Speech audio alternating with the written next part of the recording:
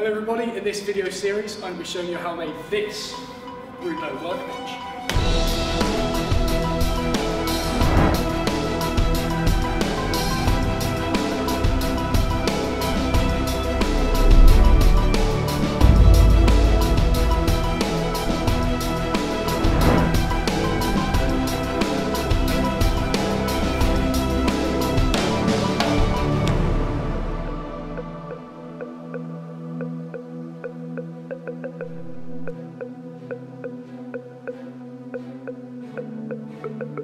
Well, that came around quickly, didn't it? The last episode already. How about that? So in this one, all the work that I've done in the previous episodes will be stuck together to make a workbench. But before that point, I've got a few little annoying jobs to do, I suppose. So here, this is the sliding dead man. Now, this will be captive in the workbench. I'm not going to be able to remove this or anything like that. I know that could be a limitation somewhat, but I decided to make it captive in there so I can't take it out.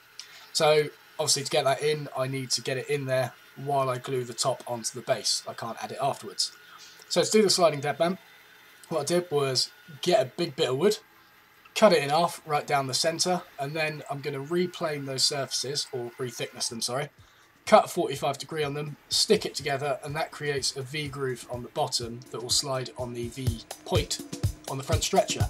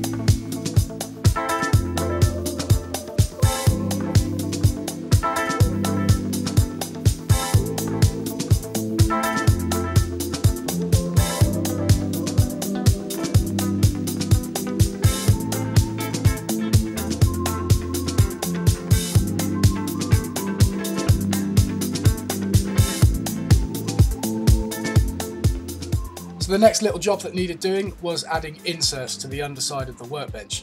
These inserts are threaded and they allow me to bolt through that stretcher that runs between the front and back legs and bolt that stretcher to the top of the workbench. So that means that it's not only locked in place by the wedge tenon at the front, but it's also locking it in place slightly closer to the centre of the workbench. And this should help resist the top twisting over time and help keep it all a bit flatter than what it would be if there wasn't something holding it there. So I've just covered these threads in a little bit of candle wax, helps get it in easier. Sit them below the surface, screw them in with an Allen key, and yeah, they ain't going anywhere. And then I sanded down the top, got it all brushed off. I won't bother to show you those boring bits. And then me and Andy dropped it on.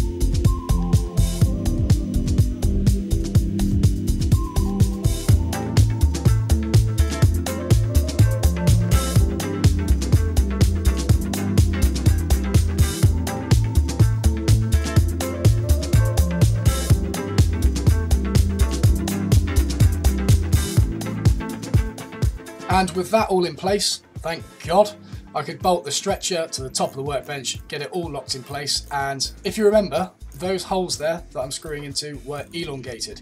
So that means that the top is able to expand and contract into that split top in the top of the workbench. And that means that there's going to be no wood restricting it. It's not going to want to buckle the legs out or anything. Everything has got room to move side to side. So that is a strong advantage of the split top. And here, adding the final layer, you can see why I pre-cut those dovetails now, because it just allows me to cut the 45° on, slot it all in place and glue it in, ready to go.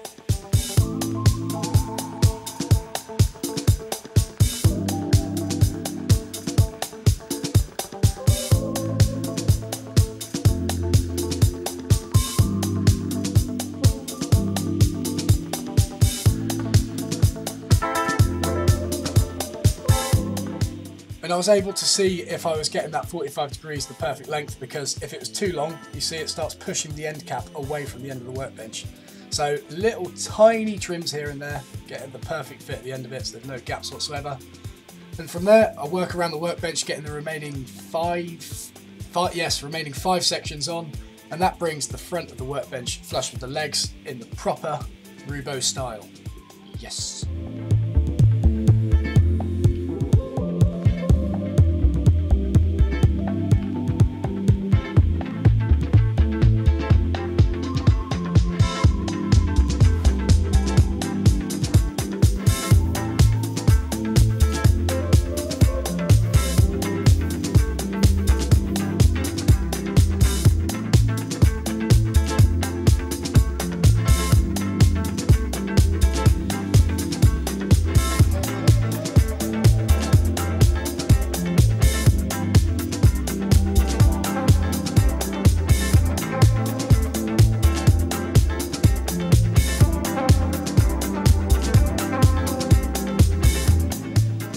Next job, cutting the wedges for the tenons.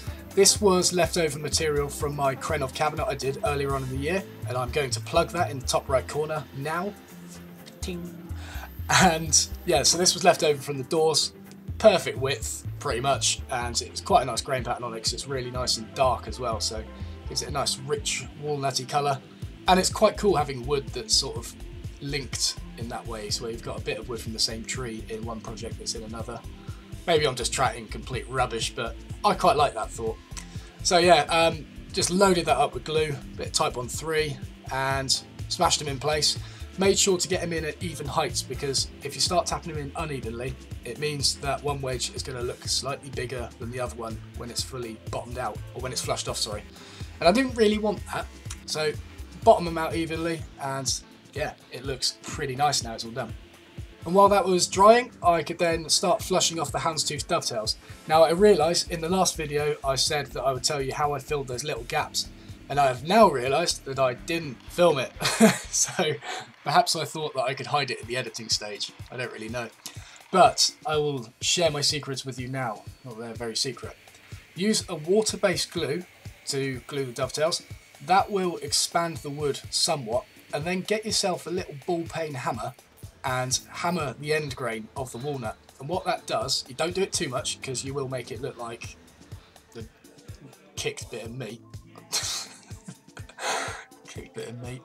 But don't do it too much. Obviously, if your joint looks like a hobo's two front teeth, then you're not going to be able to fill all those gaps properly. But water-based glue and a little bit of hammering here and there will help fill out some small hairline gaps here and there. Anyway, metaphors aside, now I'm drilling the holes in the sliding dead man. This, thank God, was nice and thin, so I could just do this with a standard Forstner bit, and then put a small chamfer on all of those holes.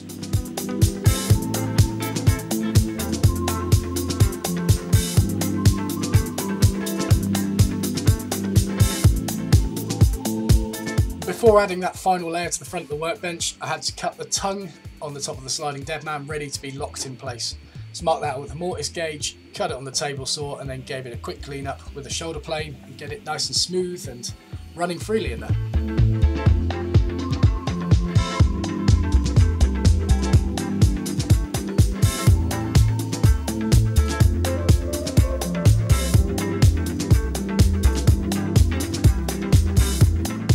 And with a massive rebate cut on the back of that front layer, did that on the spindle moulder, but I'm sorry I forgot to film it.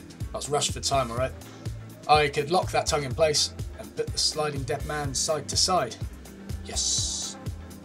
I then just put a nice heavy chamfer on the inside of that, and not entirely sure why I did it, just because I could. And then before gluing that final layer on, I marked a line that was the same depth as the groove that the sliding deadman sits in, and plastered loads of wax in there. This helps cut down the friction between the two mating components and allows it to slide proper smooth.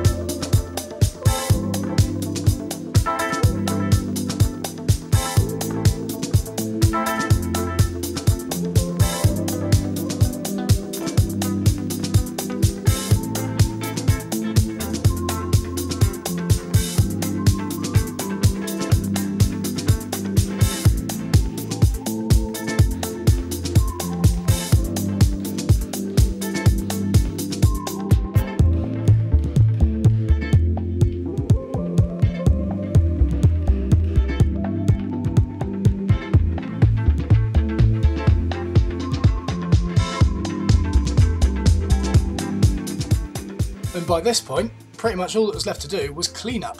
So cutting down the tenons to start with, my good God, was that a job. I had to borrow one of the samurai swords from one of my friends. Used a bit of MDF to space it away from the workbench to stop it from scratching it. This isn't a flush cut saw, by the way, it just bends really well. So yeah, cut all those slightly oversized, then take them down with the number 7 jointer plane and sand it all flush.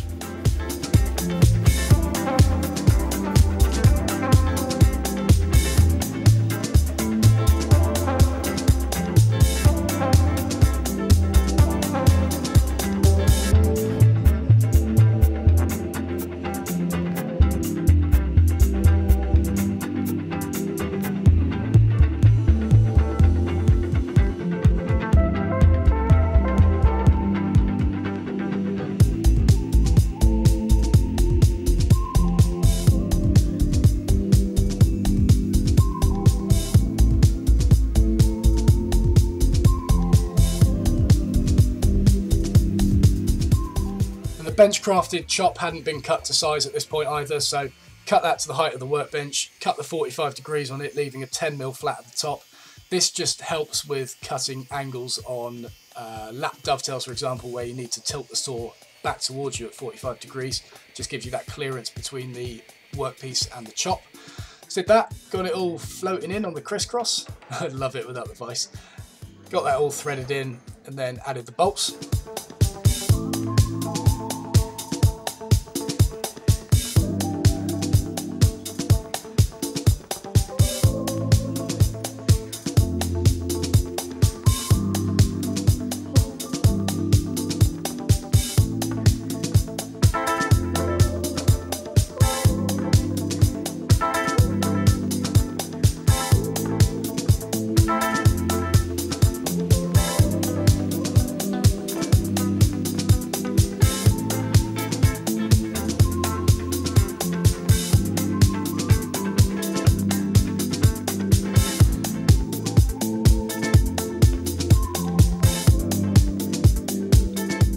There you go, with all of that screwed in place, all bolted up, I could sand it all down, sand all those joints flush, have a quick lie down. Apparently this is a very comfortable sanding position, I need to do this more often.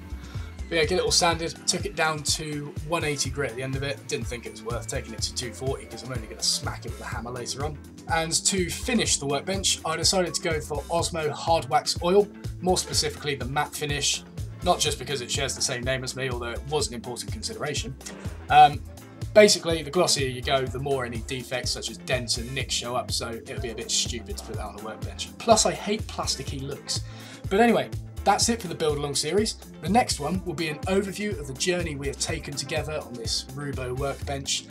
And yeah, see you in that one.